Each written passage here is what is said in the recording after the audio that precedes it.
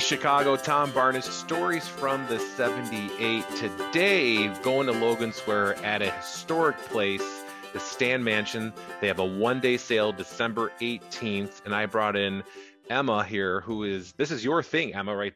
It's Windy City Made is the name of this market that is popping up here on December 18th, and it's all yours, right? That's right. It is. I'm organizing it, but it have 60 vendors. So we are doing one day art and vintage market. So it's vendors that sell vintage clothing, vintage objects, home decor, as well as all kinds of handmade gifts from Chicago businesses. They're all local Chicago businesses.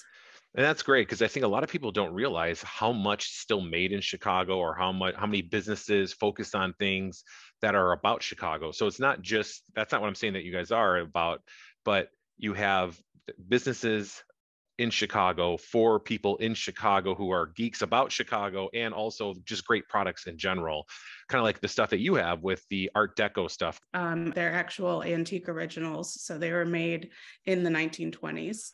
Oh, that's really interesting and unique. I didn't know that. So how are you finding them?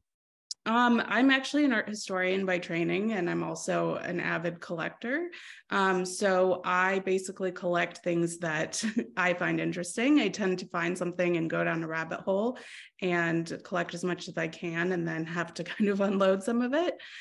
So I always have a range of subject matters, but I love Art Deco, and I started specializing in this Parisian magazine that I came across by chance.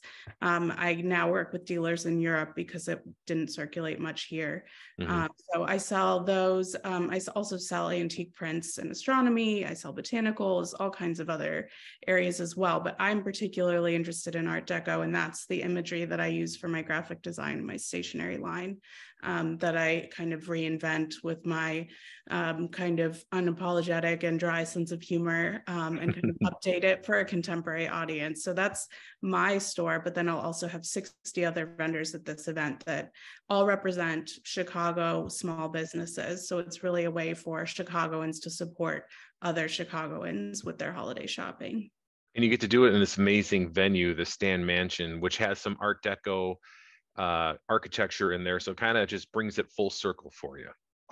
Right. I actually was first introduced to the Stan Mansion at a holiday party for my husband's work. So I attended a party. And it was just an amazing place to kind of, experience this, festive atmosphere. And so I wanted to bring that to the event and make it almost like a kind of Art Deco inspired holiday party, but a market. It's also, I've done a lot of markets this year, and a lot of the vendors that I know personally from doing markets, it's the end of a long holiday market season. And so I wanted to have it, have a little bit of this festive atmosphere, this kind of end of the season party.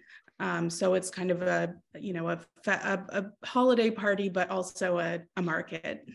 Yeah, and I think that people who just are really interested in supporting small business, especially here in Chicago, in a great neighborhood, you have everything you need in that neighborhood with the food options, the drinking options, family options, and of course this pop-up market that's going to be around for the 18th. How long does the whole market last for, start to finish? So it goes from 12 to 6, and we will have a bar.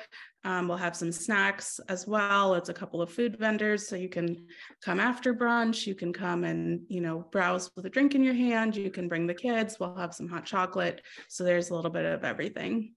And if people want to learn more about this and what is available, what's the website they should go to check things out?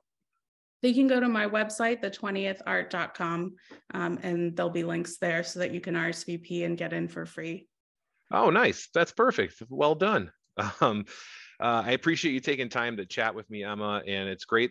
I love that what you're doing to help showcase. I feel like Chicago has so much talent. It's just a matter of showcasing it where people are aware of it. So kudos to you for doing that. And it's a great story. And I can't wait to check out some of your artwork that you have for people to buy and peruse.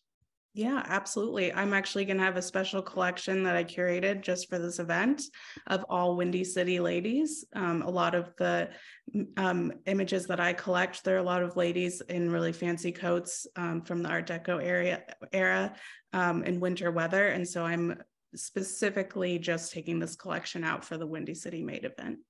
Very cool. I look forward to it. Thank you so much for joining me on the stories from the 78. Appreciate it. Thank you.